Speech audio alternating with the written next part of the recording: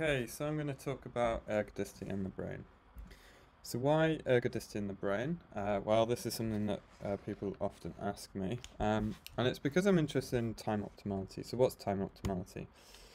Time optimality entails optimizing the time average growth rate of a target observable. So something that you care about like wealth or calories or hydration. There's tentative evidence from our group that humans can behave time optimally under experimental conditions. This is only tentative, of course.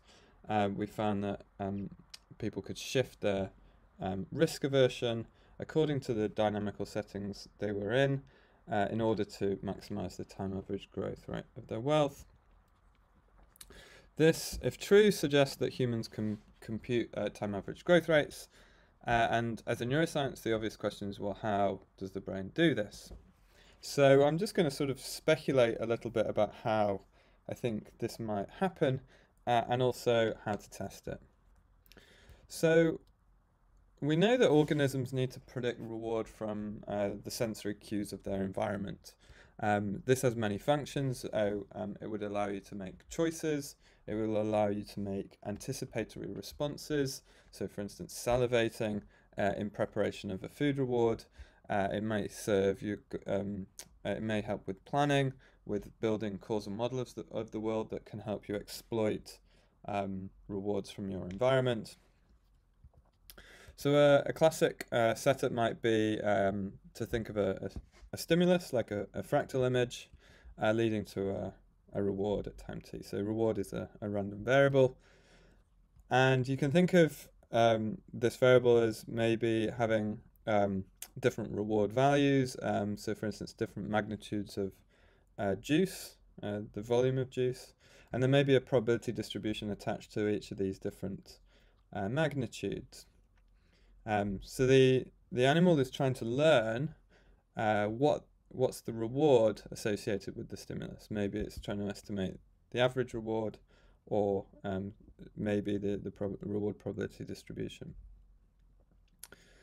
So I'll start with a classical model of reward prediction because it's perhaps easiest to draw out some important parallels that I'd like to make. So in this classical model from Bush and Mostella, rewards are predicted recursively.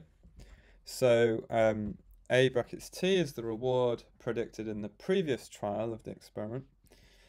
This term here is the reward prediction error. It's the difference, the error, between the reward experienced at T plus delta T and the previous prediction at time T.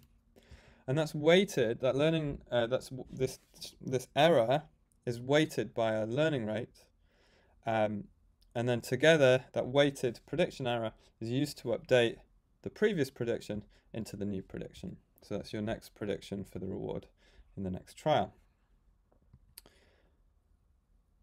So I'm going to just introduce dopamine as a reward signal. So dopamine neurons, DA is dopamine. Dopamine neurons broadcast reward signals from the midbrain to the rest of the brain, and this drives learning and plasticity, amongst many other things. So this is a nice illustration of the dopamine system. Here you have the midbrain, you have the cell bodies of the dopamine neurons located within these small nuclei, and then the white arrows illustrate axonal projections projecting out into the rest of the brain, and this allows dopamine signals to be broadcast across the brain for coordinated learning and plasticity. So dopamine signals are multifaceted. They operate over different timescales and they have sensory and reward components to them. I'm going to talk mainly about the reward component. So if you were to stick an electrode into a dopamine cell in the midbrain, you might see a response to a stimulus if that stimulus is paired with a subsequent reward. So this phasic signal is well modeled by the reward prediction error that we've seen in this previous equation. And then subsequent equations are more sophisticated in terms of predicting the future.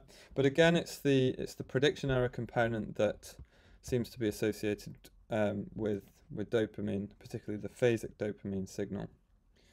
Now this sort of begs the question, well, could the signal afford learning of time average growth rates? So could it be used to drive learning of time average growth rates? So let's start by thinking about what it would take to compute the time average reward. So let's just start with some notation. So t is equal to the some start time. This could be the start of the experiment, plus t, which is a number of periods, times the duration of those periods. So the periods could be like the trial duration of the experiment. So the finite time average reward is equal to basically the sum of the rewards summed over the period of the experiment, or up until t, and then divided by the number of time instances in which the reward has happened. So this is a random variable. It will fluctuate because you only have a finite sample of those rewards. In the long time limit, it becomes a scalar. So I should note that to calculate this, it requires a memory of the past rewards. So this could in principle be quite a long period over which to remember all the previous rewards. This may be problematic in terms of the amount of memory required, which may cost energy, which may have fitness consequences. So there may be more biologically plausible ways of calculating finite time average reward that I'll show you in the next slide. I'll just point out what the units of these time average rewards are. Well, they're just the units of the reward. So if it's food, you might be interested in the energy content, kilojoules. If it's hydration, you might be interested in the cubic meters of liquid, or so forth.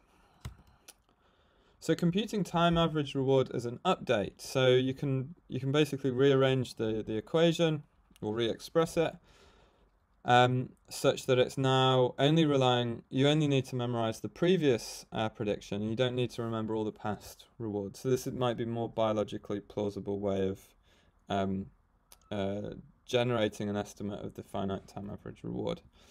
You'll notice that it's actually very similar to the reward prediction equation I just showed you. It's just got different naming of variables, but ultimately it's the same equation, or it's very similarly. So if you think about this as the previous prediction, and this is the prediction error, so the error between what was observed and what was predicted, and this is the weighting of the error. So the difference is really in this term here. This would normally be a constant, whereas this is updating as a function of the number of rewards observed. And then this prediction error is weighted and used to update the previous prediction into the updated prediction. So the only difference is really in how the prediction error is weighted.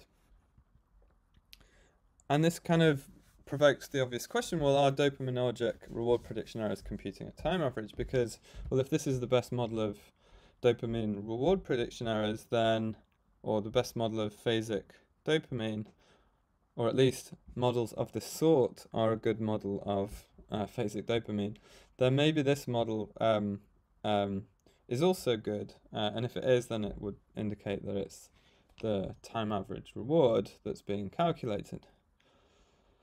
But you might question whether time average reward is the relevant thing to calculate. Arguably, reward rates are more biologically relevant. So reward rates are rarely computed in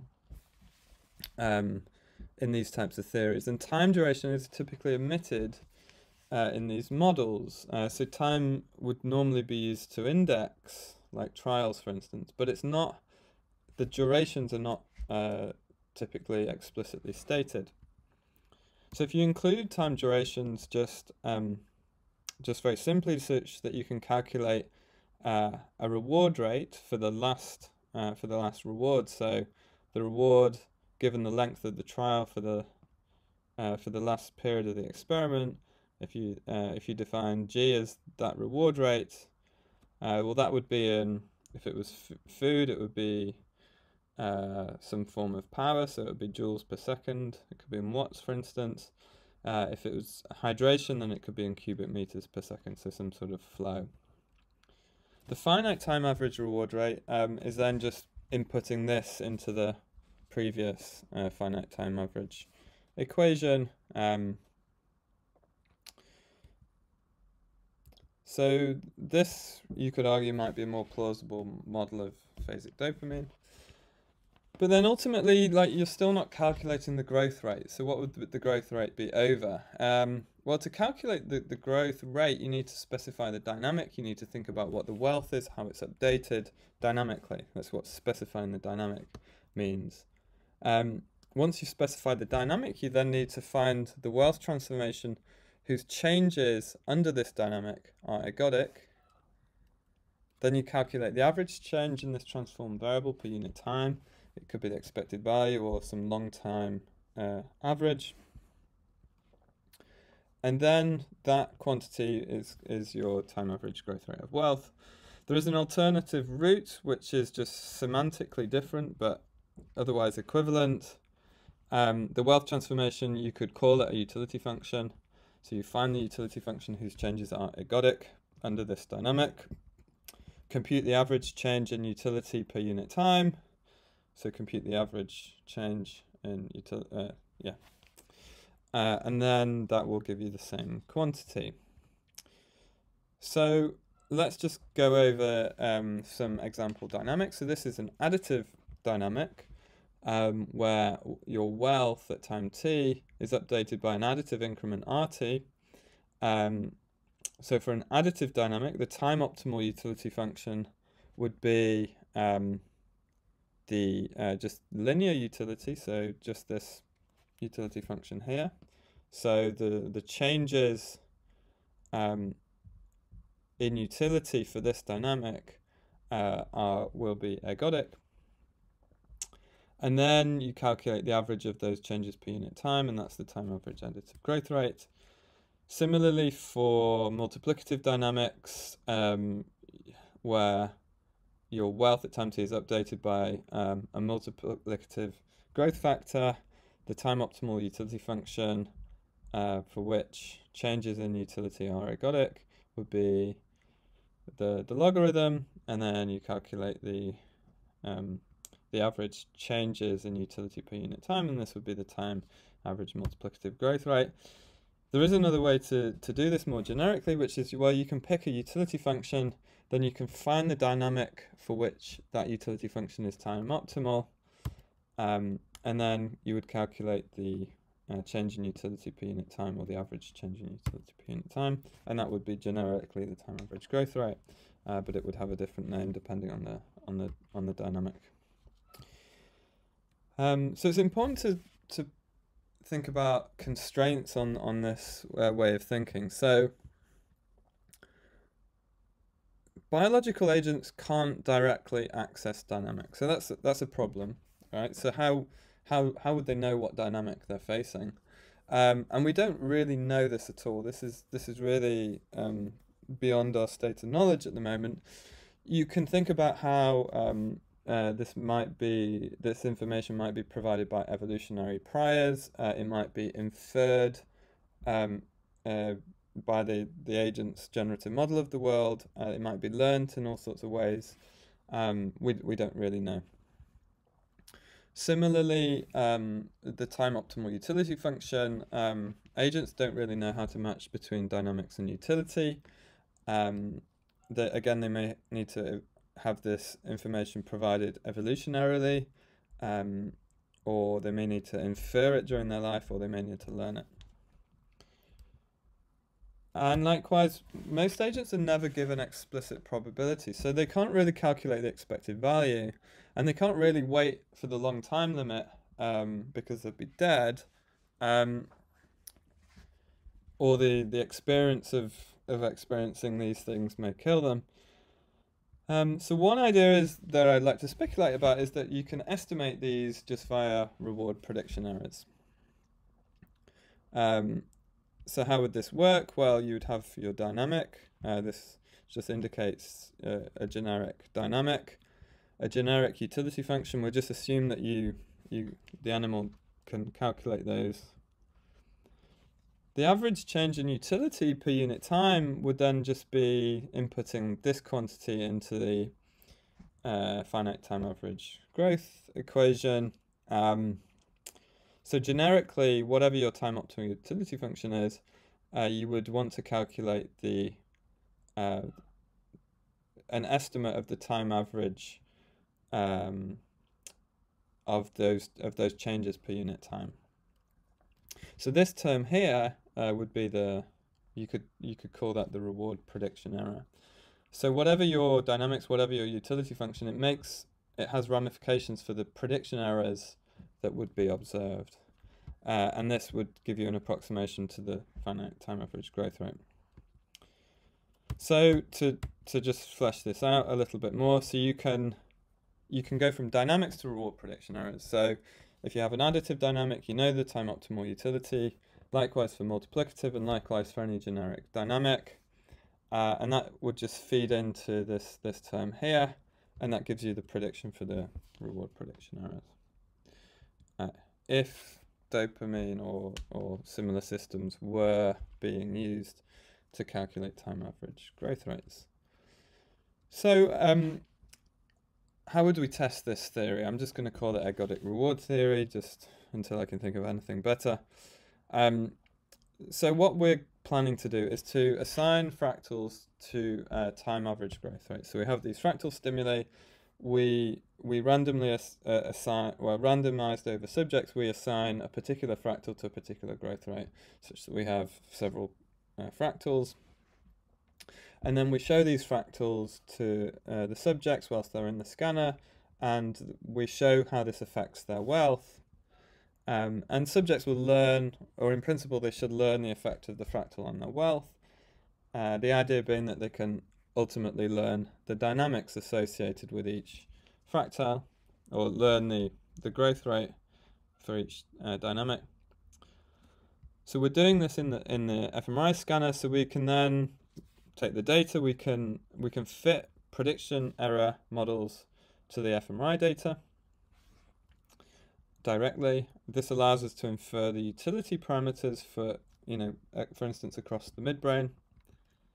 Now, if the reward prediction errors are encoding time average growth rates in the way that I have speculated, then what we will see is that the utility parameters for the different dynamical conditions will separate out. So for when the dynamic is set to, we don't have a good name for it, but we call it the -1 dynamic, then we'll have a utility parameter eta of -1. When it's additive, the utility parameter will be 0. When it's what we call the Kramer dynamic, it will have a utility parameter of 0.5, so which is the square root utility. And for multiplicative dynamics, it will have an eta of 1. If reward prediction errors encode simply the expected value, this is kind of like a null model, then we'd expect basically all of the utility parameter distributions to overlap. So there wouldn't be any separation according to the dynamics of the condition. So in summary, time average updating suggests a parallel between ergodic decision theory and reward theories. To test this, we can do our thing where we change reward dynamics, or change the wealth dynamics. We derive time optimal prediction errors for these dynamics, and then we observe whether this explains the dopaminergic reward prediction errors that we observe in the scanner. I think this is kind of interesting because the neural data provides a behavior-independent test of ergodic decision theory. So in these experiments, we basically we have two modes of data, right? So we have the person in the scanner, they're behaving, they're making their choices. We fit models, we estimate their utility parameters according to their behavior.